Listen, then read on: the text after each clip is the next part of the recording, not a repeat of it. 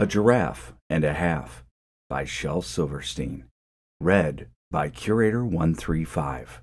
Copyright 1964. HarperCollins Children's Books. If you had a giraffe, and he stretched another half, you would have a giraffe and a half. If he put on a hat, and inside lived a rat, you would have a giraffe and a half with a rat in his hat. If you dressed him in a suit, and he looked very cute, you would have a giraffe and a half with a rat in his hat, looking cute in a suit. If you glued a rose to the tip of his nose, you would have a giraffe and a half with a rat in his hat, looking cute in a suit with a rose on his nose. If a bumbly old bee stung him right on the knee, you would have a giraffe and a half with a rat in his hat, looking cute in a suit with a rose on his nose and a bee on his knee. If he put on a shoe and then stepped in some glue, you would have a giraffe and a half with a rat in his hat, looking cute in a suit with a rose on his nose and a bee on his knee and some glue on his shoe. If you gave him a flute and he played tooty-toot, you would have a giraffe and a half with a rat in his hat, looking cute in a suit with a rose on his nose and a bee on his knee and some glue on his shoe, playing toot on a flute.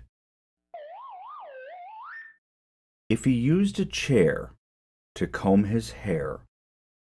you would have a giraffe and a half with a rat in his hat, looking cute in a suit with a rose on his nose and a bee on his knee and some glue on his shoe, playing toot on a flute with a chair in his hair. If he tripped on a snake who was eating some cake, you would have a giraffe and a half with a rat in his hat, looking cute in a suit with a rose on his nose and a bee on his knee and some glue on his shoe, playing toot on a flute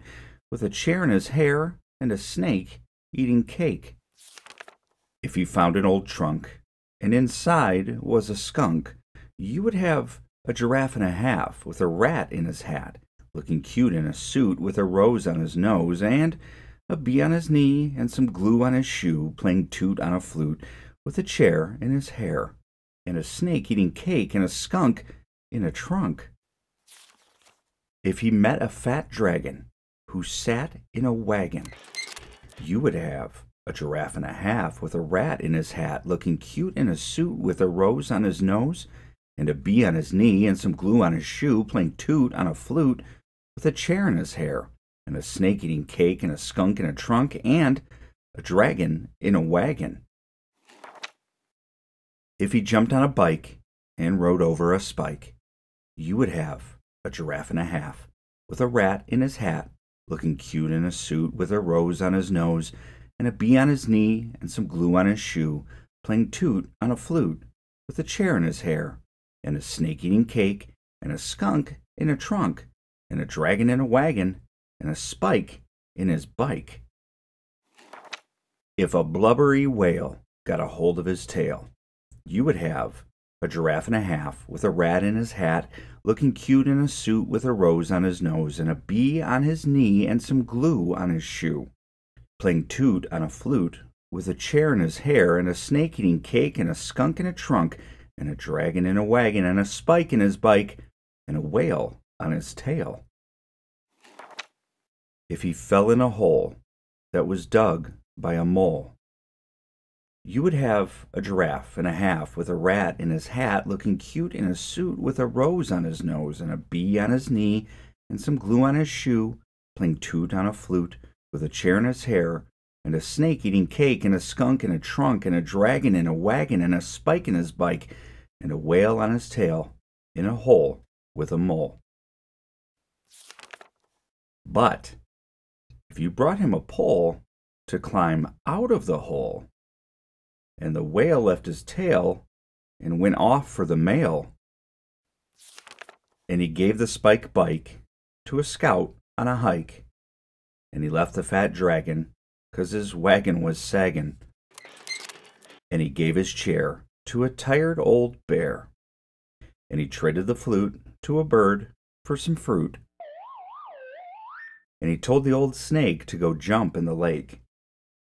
And a man who bought junk bought the trunk with the skunk, and he gave the rose to a girl he chose,